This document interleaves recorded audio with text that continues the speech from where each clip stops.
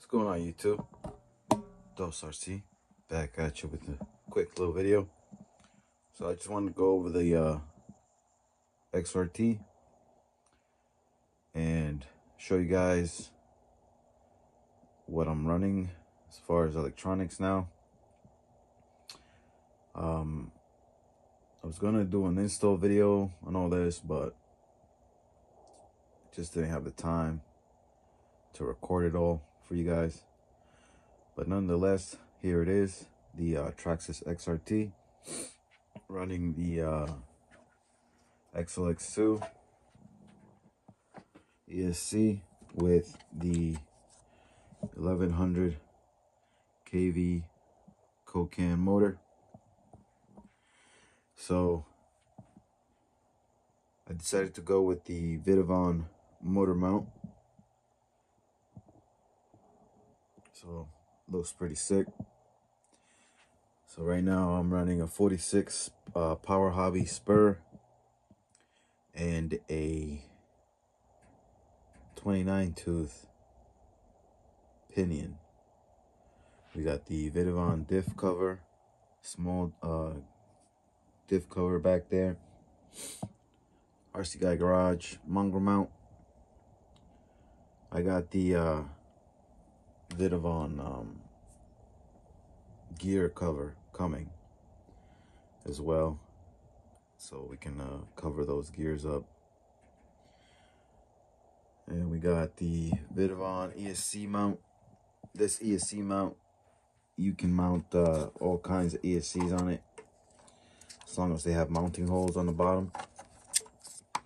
And if they don't have mounting holes, you can put like some kind of plastic or carbon fiber plate on this, and then do the 3M tape, double-sided sticky tape to that plate if you wanted to go that route. But the XLX is mounted directly onto the mount. I thought I had to make a plate for it because at first it looked like the screw holes weren't going to line up, but they actually do. So the VITAVON ESC mount mounts over your stock receiver box location. So what I ended up doing is getting this Traxxas receiver box, and it's just being held in place with double-sided 3M tape. It's not gonna go anywhere, and you know, it's not heavy. So got my receiver in there, running a Spectrum receiver. It's hooked up to my DX5 Pro. Censored. There's a sensor cable. So I'll get you guys this part number from Traxxas if I still have it. Hold on one second. I'll check in a minute if I still have it. And then we have the VITAVON steering brace, upper steering brace here. We have the VITAVON servo adapter and servo horn link assembly down there. We're running a Perfect Pass Monster Servo. Here's a shot from the other side. So I'm digging the way it looks. I think it looks pretty sick. It looks beast.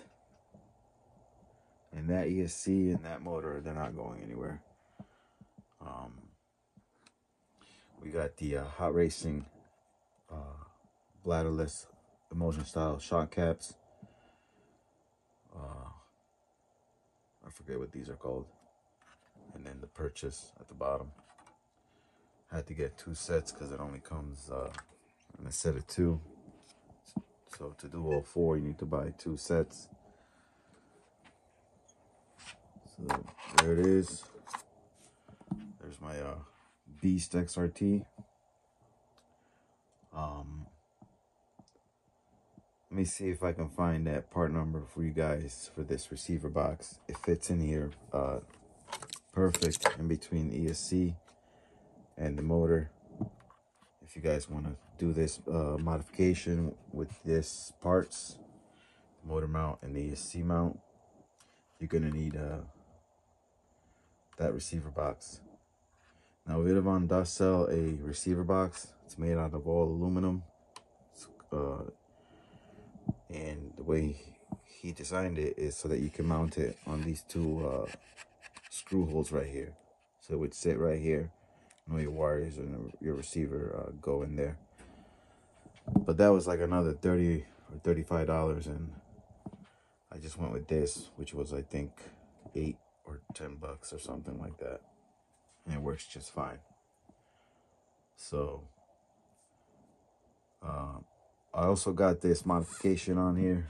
We got the these Arma steel links, and we also got the C-hubs from Vitavon. I also got the diff covers coming for the front right here, for the rear, and we also got this skid plate, and eventually I'll get the upper bulkhead for the front and probably the rear, because I already broke this piece here. You see that metal coming out? This is what do you call it? It's normal for this truck, I guess, with all the leverage, the weight of the arms, because they're longer than an X-Max. You end up breaking these tabs off, and then the arm has a little bit of play on it now. It'll still run fine and everything, but I don't know. We'll see if we get the upper rear front bulkheads for that. But let me look for that part number for you. We'll be right back.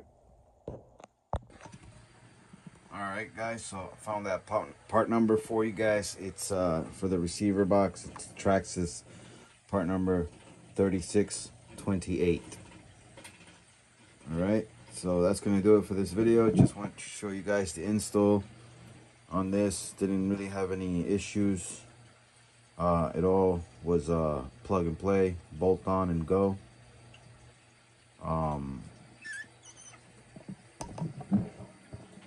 The only thing is with the motor mount, you have to attach it to the motor with everything outside of the truck first, because this plate you can't slide the motor in once the motor mount itself is locked into the truck. So you need to attach the motor to the motor plate and the motor mount outside of the truck, and then you can, you know, throw it on there and put your pinion and tighten up your, set your mesh and tighten up your mesh bolts right here. This is how you set your mesh on this side. There's one on the other side. There's also a carbon fiber piece that comes with this. Sorry about that noise. That's the furnace going off.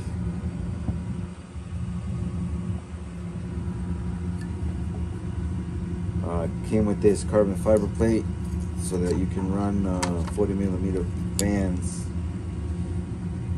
on here. I use the big turbo fans that I make myself. I'll show you what those look like.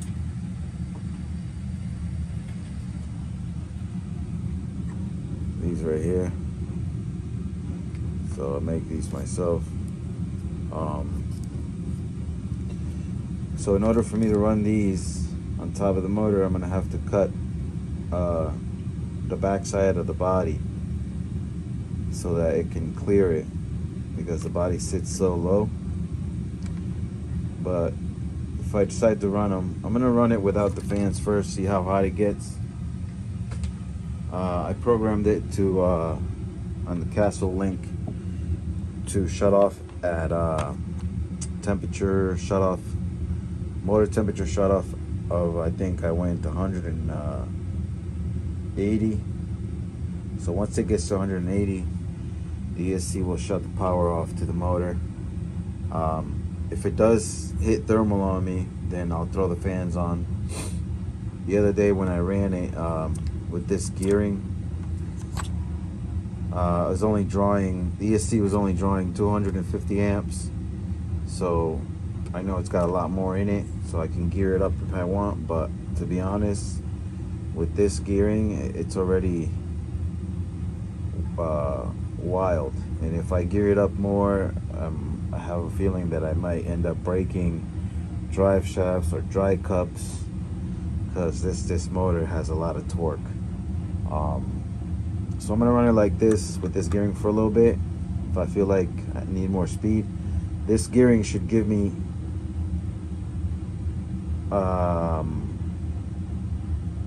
60 miles an hour. I haven't checked it.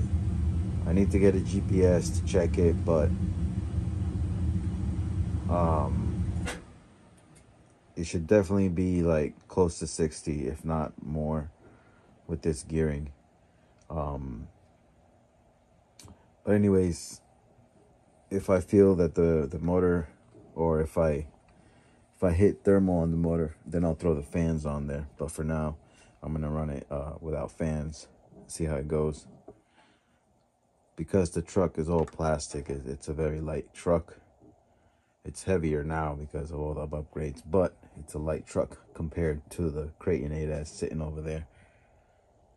That's a beast. So that's gonna do it, guys. Thanks for watching. Thanks for subscribing. Those of you that are subscribing, I appreciate that. You guys are awesome. And everybody else that's watching, you guys are awesome too. But I would appreciate if you guys subscribe. So yeah, that's gonna do it. You guys have a great day. I gotta get ready and go to work. So, Dos RC out.